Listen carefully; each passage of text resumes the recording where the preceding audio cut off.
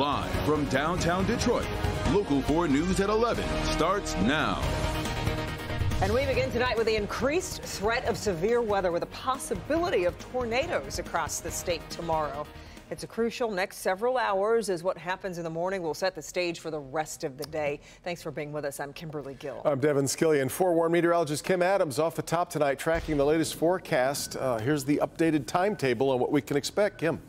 Well, the more showers and storms we get in the morning that are non-severe, the better chance we have that the storms in the afternoon will not be quite as strong. But at this point, we are still under an enhanced threat for severe weather, which means that we have the possibility of large hail and also damaging tornadoes. And you can see the scale here. Enhanced is the third highest on the threat level, and it's rare that we see this level not only this time of year but really at all here in southeast lower Michigan. So this would be a very rare event for us. I want to go over briefly though the Fujita scale. This is the enhanced Fujita scale.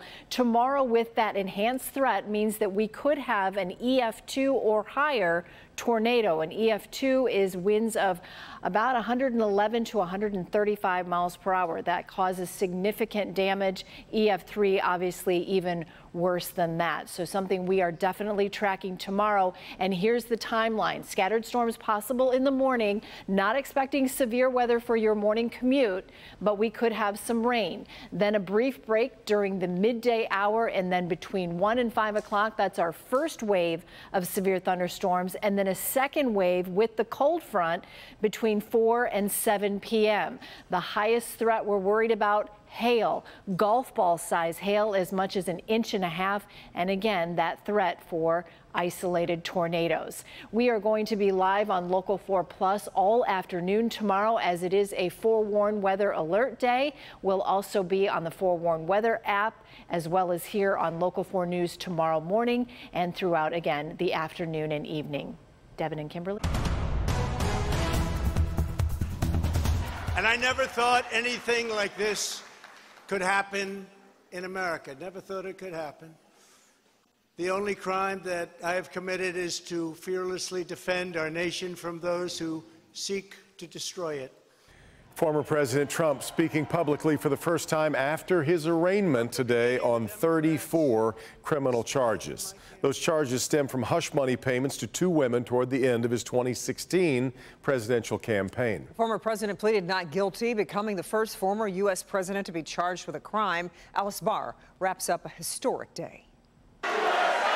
Former President Trump once again holding court at his Mar-a-Lago estate after an historic day in a courtroom in Manhattan. I never thought anything like this could happen in America. The former president and 2024 candidate defiant about the 34 felony counts of falsifying business records leveled against him. This fake case was brought only to interfere with the upcoming 2024 election, and it should be dropped immediately. The speech before a cheering crowd, a sharp departure from Mr. Trump's afternoon being fingerprinted and appearing stone-faced before a judge, pleading not guilty over his alleged role in a scheme involving hush money payments to 2 women leading up to the 2016 election. Prosecutors laying out, quote, an unlawful plan to identify and suppress negative information that could have undermined his campaign. We cannot and will not normalize serious criminal conduct. The defendant repeatedly made false statements on New York business records. The Trump legal team calling it political persecution. If this man's name was not Donald J. Trump, there is no scenario we'd all be here today. Please understand that based on these charges. Charges dividing America with clashes on display outside the courtroom. Get out of here! You get out of here! The one-time commander-in-chief, now a criminal defendant and a presidential candidate once again in a campaign clouded by legal controversy. Former President Trump's next court appearance is set for December 4th, just 2 months before the 2024 Republican presidential primary calendar officially kicks off. In Washington, Alice Barr, NBC News. Okay, Alice, also breaking news here at home. A call for help by Detroit police answered by the community. Tonight, officers arrest the suspect in the sexual assaults of 2 women on the city's west side. Mara McDonald live at Detroit Police Headquarters. The latest sexual assault happened just yesterday, Mara. Devin, that's right. A 64-year-old woman at a bus stop on the northwest side of the city. Late this evening, the chief put out the suspect's name, his picture, and activists say he was taken into custody in Rouge Park. After Detroit's chief put out the plea. I'm here today to announce that we have identified a suspect. Naming Kenneth Davis Jr. a suspect in both the rape of an 80-year-old woman in her own home last week and a 64-year-old woman at a bus stop near Grand River in Ferguson yesterday. Police took him into custody tonight. I just can't stop thinking about they caught him with a woman in the car and a baby. You know, I wonder what was that about? Brent, along with others who are out in the neighborhoods doing advocacy work, have been working the northwest side, asking for help, gleaning info that people may not be willing to share with police. I'm so proud of Detroit. They called, they text, they came up to this where we were at canvassing. They showed up to get flyers. They were passing the information. They were sending me information. I got so many calls and texts about this guy. The crimes against these women are grotesque, and while Davis will now go through the court system, Brent says there's more to be done here. I don't want it to be any mother. Every elder woman in this community is my mother. You know, so I have a profound obligation and commitment and compulsion to want to cover them and protect them. You know, so the question is that we have to ask ourselves as a community of leaders, what do we do now? Back here live, police sources are telling us that there is DNA evidence that links both of these rapes. When I asked the chief about it late today, he demurred, merely saying that his SVU unit has been working incredibly hard to bring some sort of closure here. We're live downtown tonight at Detroit Police Headquarters. I'm Mara McDonald, Local 4. Yeah, it's really been something. All right, Mara. New tonight, the state Supreme Court rejects Highland Park's request to appeal unpaid water bills. The decision comes after the city failed to pay millions of dollars as other communities have had to step up. Pamela Osborne has more on the ruling and how the communities are reacting.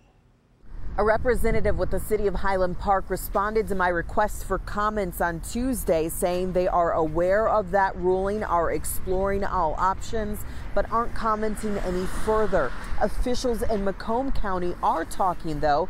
Here's what they have to say.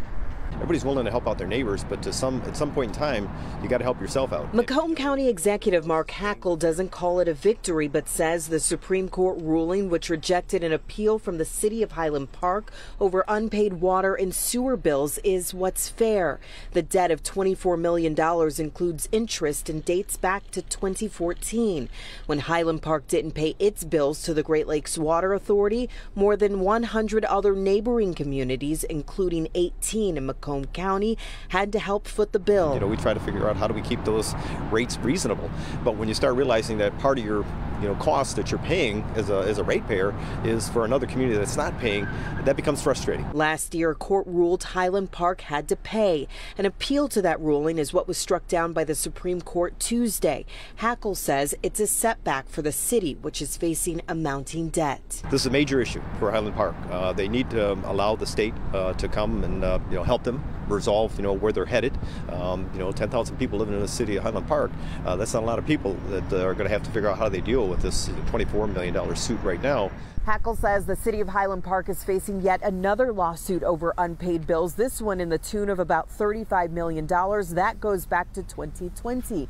Again, the city of Highland Park not commenting any further. In Highland Park, I'm Pamela Osborne, Local 4. All right, Pam. New at 11, all 5 students injured in the mass shooting at Michigan State are now out of the hospital. MSU police saying tonight the final student was discharged from Sparrow Hospital in Lansing and moved to another facility. 3 students, of course, were killed, 5 others wounded last February. The gunman fatally shot himself then off campus. All right, now to an update to a story we brought you last night at 11. Northville City Council agrees to a hybrid plan to have downtown traffic open for part of the year. Northville closed downtown traffic during the pandemic, so restaurants and bars could expand outside in the winter. The hybrid plan will open streets to traffic from November through April. Then in the warmer months, the area will be pedestrian only.